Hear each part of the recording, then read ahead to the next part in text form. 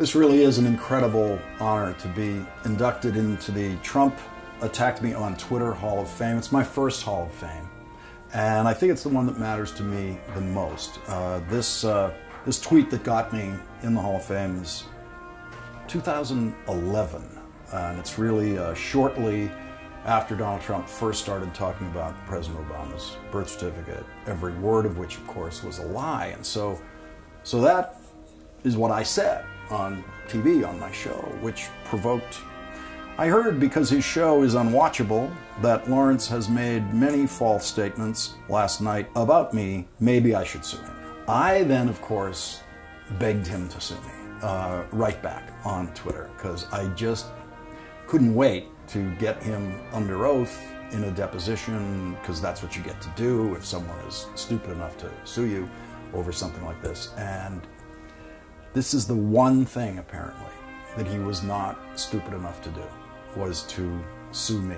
That's the one time he made the smart choice of all the choices I know that he made.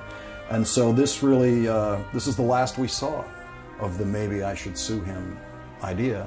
And so it takes its place in Trump litigation history, in the Trump Litigation Hall of Fame, as one of the many fake sort of threats with a question mark to sue someone that Trump did not go through with. And I think there might be more of those than people he actually sued. It's hard to tell. You just can't tell. There's just so many on all of those. But again, I wasn't expecting this. This is just a surprise and a joy and an honor. And I've never won anything since the last West Wing Emmy, and been nominated for some stuff. But it's the only thing I have really can treasure since that last Emmy, which is now going to be blocked by this, I think, in a display case, which is fine because it's old now. It's like it's turning colors. This is a beautiful thing and a great honor.